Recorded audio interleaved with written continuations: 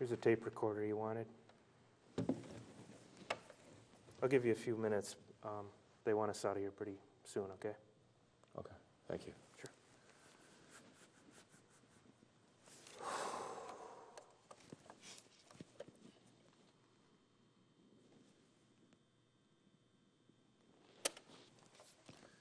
Hello, Dad. This is your son. I'm at the courthouse, and I just lost my final appeal, which means I'll be heading off to federal prison in about 10 minutes. My lawyer was nice enough to bring me this tape deck, Dad, so I can talk to you. I don't think I can see you face to face, Dad. It'd be too hard on me.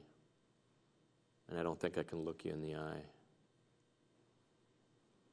So I'm afraid this is going to be the way we're going to have to communicate, at least for a while. I'm sorry, Dad. I tried to cheat the system. And you told me when we were kids, winners never cheat, cheaters never win. You were right, Dad. Sooner or later, you're going to get caught. And I was going to do just one more job, just one more scam for the ages, and then I was done. I was going to make my money, spend time with you, Dad, spend time with the wife and kids, and enjoy the rest of my life. I remember you told me, Dad, you said, son, know thyself. Well, guess what, Dad? I know myself. And this prison thing, it's not going to work out. This is not going to end well for me, Dad. It's just not. And I'm so sorry, Dad, because this is now going to be my legacy. My legacy is going to be 11 years of federal prison. You don't deserve the humiliation, Dad. I'm so sorry. Dad, I want to tell you, you were the best dad. Do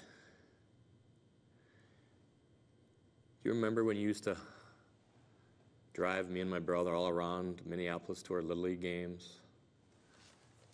You had to work, but you would take time off to drive us all around the cities just so we could play baseball.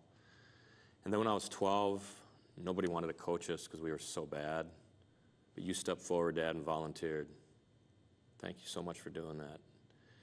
You could have been doing other things. You could have, taken time off and relaxed or worked extra and made some money, but no, you came to coach our Little League baseball team. And then I remember in the winter going down to the ice-cold hockey rink in Minneapolis when it was 30 degrees below zero. And all the big kids would fight us and beat us up and not let us play hockey with them. So you recognized that, Dad, and you built, me and my brother, a little hockey rink in our basement. You put blue lines on the floor and red lines to mimic a NHL ice surface. And you put logos all around so we looked like we were playing in a real NHL arena. And this is how I repay you, Dad. I'm so sorry.